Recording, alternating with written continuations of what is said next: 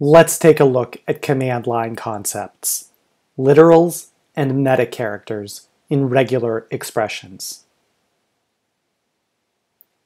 Regular expressions provide a symbolic notation with which we can search for patterns in text. We have seen before that the command grep is capable of searching text files for text matching a specific regular expression.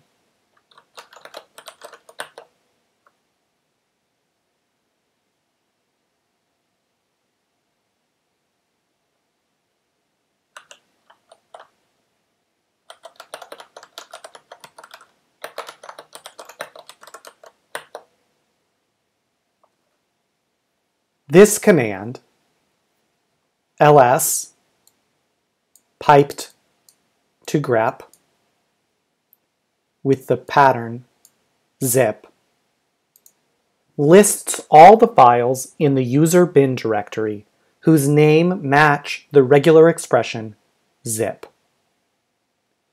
The regular expression we just used, zip, is a string of literal characters. In this instance, grep will only match a line of text if it contains at least 3 characters and those characters z, I, and p occur somewhere in that line, in that order, with no characters intervening. In addition to literal characters, regular expressions may also include metacharacters. Metacharacters are a special set of characters that specify a more complex pattern.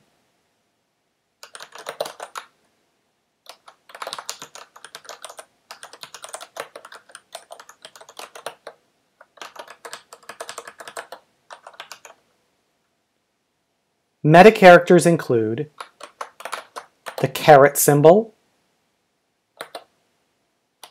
the $sign, the period, square brackets, curly brackets, the hyphen, the question mark, the asterisk or star, the plus sign, parentheses, the vertical bar, and the backslash. Many regular expression metacharacters are also special characters for bash, used in the context of performing expansions. Therefore, when we use regular expressions on the command line, it is crucial to enclose them in single quotes, as I have done here, in order to prevent bash from performing the normal expansion that would be available if that metacharacter was used in the context of bash.